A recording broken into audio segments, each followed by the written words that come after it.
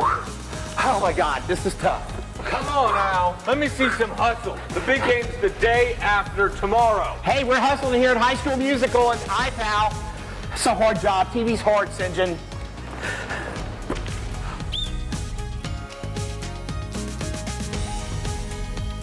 Where in Acadiana is Iberia. Welcome back. So we know we love music, we love theater. We send Al Aber over to IPAL Performing Arts in New Iberia. And Al, looks like you're getting your head in the game. I'm glad you're wearing tennis shoes, buddy. How's it going? Hey, my head is in the game, Taylor. Let me get Lainey over here to set this scene up. Here with St. John. This is St. John Aber. He's playing Zeke Baylor. He loves to bake. And then we have this over here is Jason Swallow. Jason is playing Chad Danforth, correct? Is that your last name? Yes. Chad Danforth. He's Troy's best friend. And then this is Jaden Woods, and he is playing an ensemble member. He is awesome. We love Jaden.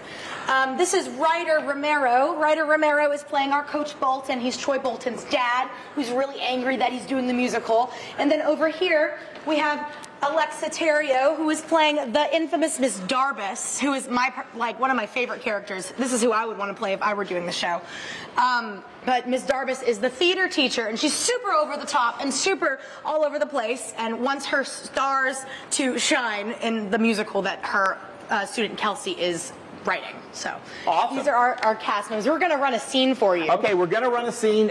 Lainey, tell us what, direct us. Okay, so you're going to be passing back and forth, and then just whenever he comes, he's going to come in, and he's going to say Troy Bolton, you're going to pause. Okay, that's all you have to do. So ready? I'm playing Troy Bolton. You're playing just a normal basketball player. Normal guy. Okay, we got a minute, St. John. You ready? Do the whole scene right. What's wrong with you guys today? Show a little hustle already. The big game is the day after tomorrow. Where are your heads at? In the game. In the game, Coach. In the game. And where is Bolton? That was an open question. I said, How where... dare you! What? In all my years in the theater, never have I encountered such childish, small-minded subterfuge. Boys, practice is over. Hit the showers. Now! All right, Bolton. Cards on the table right now. Huh? Your pathetic male ego is all bent out of shape because I put your stars in detention. So now you're getting even. What are you even talking about, Darvis? Don't play dumb with me, Bolton. I'm not playing. Some very reliable sources told me all about your little plot to humiliate me and my drama club. And I'm telling you, it ain't gonna fly. Save the speeches for the stage. If you and your all-star son are planning some kind of coup in my champion of the arts... Troy doesn't even sing.